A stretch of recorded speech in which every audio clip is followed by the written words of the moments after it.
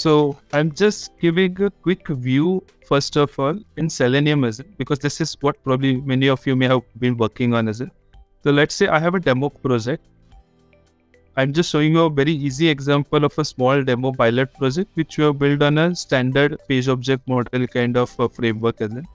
Let's say I have something called as pages as in, where I define my object, define my XPath, properties, everything. And likewise, each page will have its own kind of objects and properties. So this is a kind of simple page factory or page object model framework.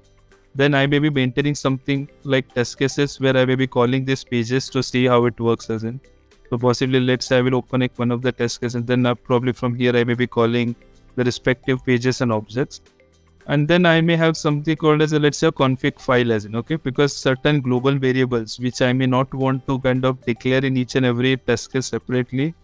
So in order to keep the maintenance of the scripts very low, possibly I may also define something called as a config file which I can use globally across the application.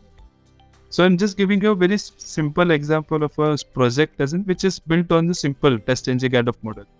Now what we have done is the kind of same thing which I was explaining here as in, let's say the converter will first kind of read all the pages one by one. It will kind of convert all the objects, keep it in that folder, read all the test cases from this test case file, then again keep it in the folder.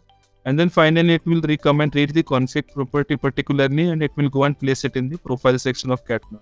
So it has a one-to-one mapping between what section you pick up from Selenium, exactly what you go and put it in the folder there.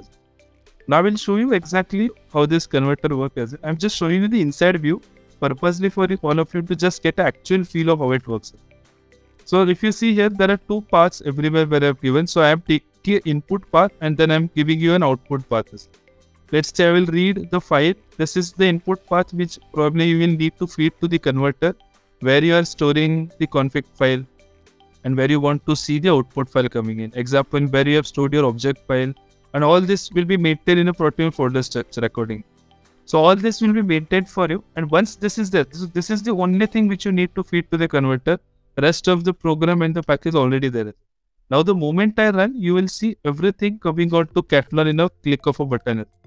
So now I'm just showing you the initial view before I'm running the converter. I don't have any profile, I don't have any test cases, I don't have any OR also, because this is the place where majority of the time goes at the actual automation development.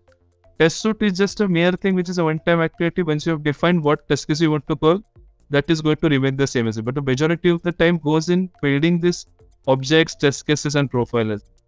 So I'm just running the kind of program for you, and then I'll show you how the actual output comes up. You can just count the time also, how much it's taken. It's not even a minute as in possible, it's in seconds as it. And it is, in this case, I'm taking an example of almost 300 odd cases which are getting converted.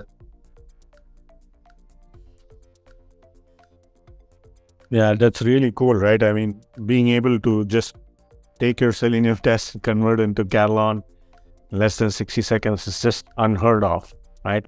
A lot of our people have the same hesitation. So really, thank you, Suraj, for building this. This is really helpful. Yeah. Now, while this is getting converted, I think most of the things were already good. I'm just coming back and I'll show you that how you can really see it. I'm just doing a refresh out here. Okay. Okay. We'll just go one by one. So now see, it has started loading the project. So you do not need to think too much about what is happening in the background, how is it processing, etc. Just think that you have to give this converter an input and it will show an output. So I'm just showing you one by one. So let's say first I go and read the profile, which is the config file. I can see that automatically it has come under the profile section with complete data. Okay, what exactly I was kind of showing you here. Okay, I'm just coming back and showing you again. So this exact same file has automatically come out here. Now we'll go to the test cases. You will see all the test cases also coming out very beautifully here. Okay, all the test cases, you click of a button. And the important part, which we also realize when we are developing this converter, is about the reusability piece, which is a very important thing in any kind of development. That if I am developing a test case, when I automate a journey, I may want to call many of the existing test cases which are a part of that journey. So with that reusability, the entire stuff is coming in. So you see, there is nothing, everything is automatically kind of coming in for those respective test cases for every page, isn't it? And likewise, you can also see the object repository at the end. Every object, you will see all the objects with those same properties, XPath that you had given there, everything is getting it. So just imagine now what you just have to do is, anybody like me, I will just, if I am getting all of this readily available, I will just go create a new test suite and just call those test cases. Beyond this, there is one more activity which probably you will have to do is getting the data also mapped. So in Selenium, obviously you will have a data binder from where you will be reading the data. It could be an Excel spreadsheet or it could be a database, whatever it is. Similarly, one-time mapping. So there's a couple of questions, right? One, is this built on Maven build or Gradle? Yeah, Maven. Maven build. And then is it applicable for Selenium projects built using C# or only Java? Right now, it's only Java. Got it.